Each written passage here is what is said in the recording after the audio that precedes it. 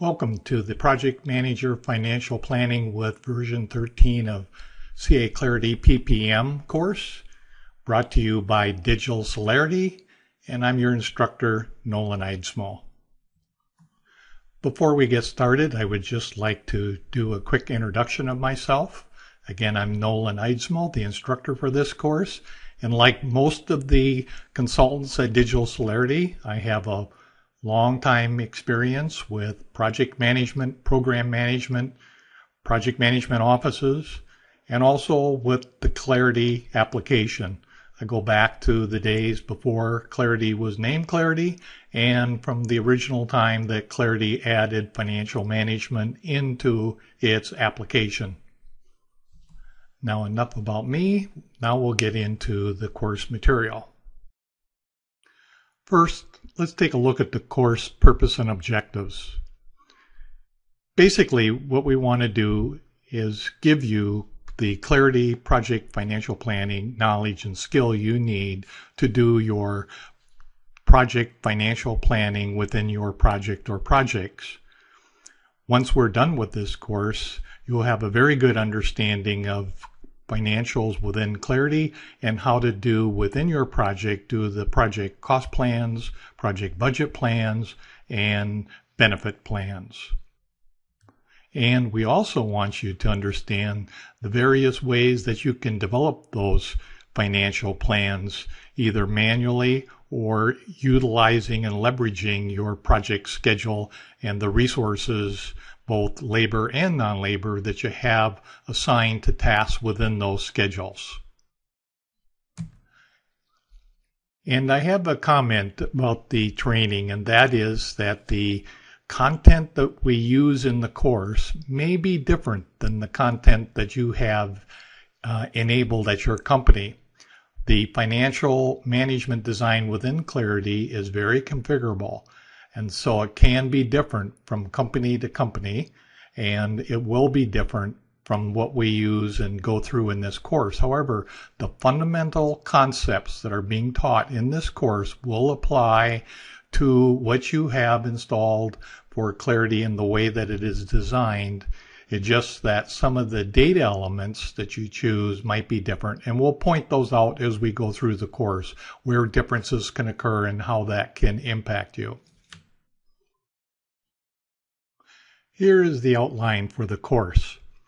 In the first 4 modules, we're going to get into the fundamentals of financial planning in Clarity.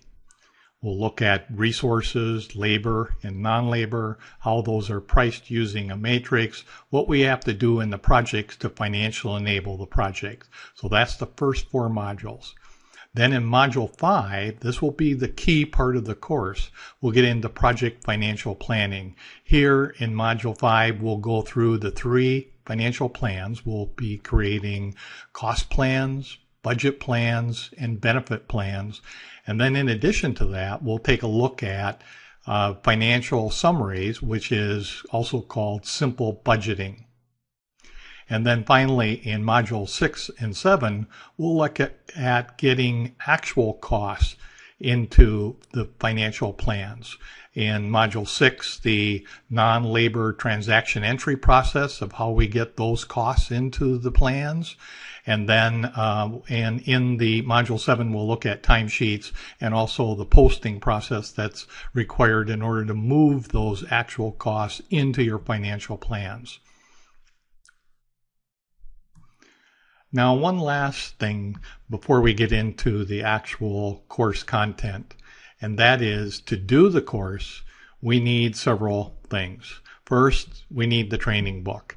And the training book can either be provided to you in a PDF or it can be downloaded from the LMS site if that's what you're using. Also, there is a course exercise book, and again, that is in a PDF form and can be downloaded from the site. And then in order to do the exercises, you need access to Clarity PPM. From Digital Celerity, there are some delivery methods that include a Clarity system to do the exercises with, or it might be that you need to provide your own Clarity system to do those exercises. In any case, we do demo the exercises in each module, so there's some benefit to be gained without even that last one, the Clarity PPM access. Okay, now before getting into the detail, let's take a look at financial planning at the big picture of it, the context of financial planning within Clarity. What we want to understand is how it all works together. And to do that, we first start by looking at the financial transactions and the structure of those transactions, which is the important point, the structure of transactions. And then how do all these parts work together, the pieces within the structure, how do they all fit together from a project management standpoint, in project planning to financial planning. So let's start by first taking a look at the structure of a transaction. This displays the structure of a transaction. Transactions can't be just entered into Clarity. They have to be entered into Clarity within a certain context and a certain structure. And when you look at this stream of bits that are in this transaction that make up a transaction, we see that the first 5 parts deal with elements within a project, things that project managers are used to.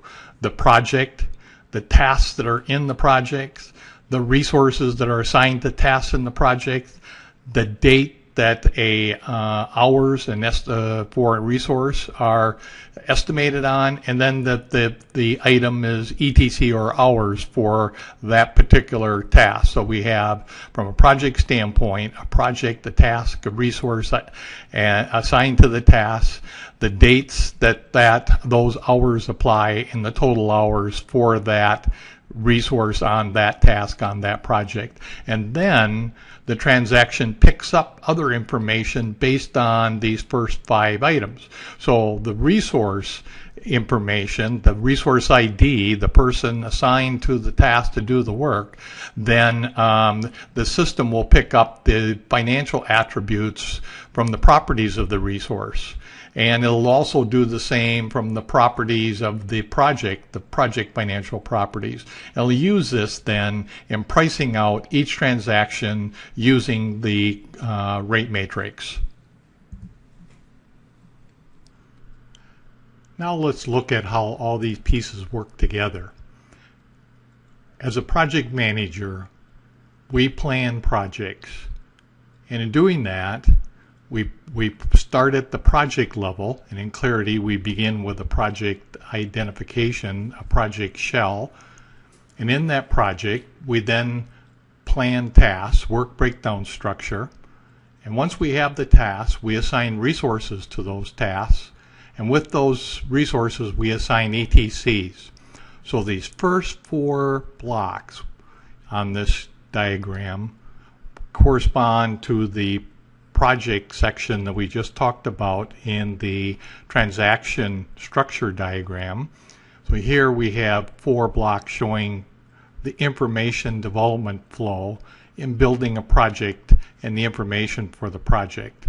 So when those first 4 items for the project are done, then they can be run through the rate matrix, and then through the rate matrix they pick up the cost and they can flow into the cost plan. So now by leveraging all the project information through the rate matrix, we can then just build a cost plan where we haven't done anything other than translate the project schedule plan into a cost plan. And then we actually charge actual costs into this cost plan and the project plan through timesheets. And those timesheets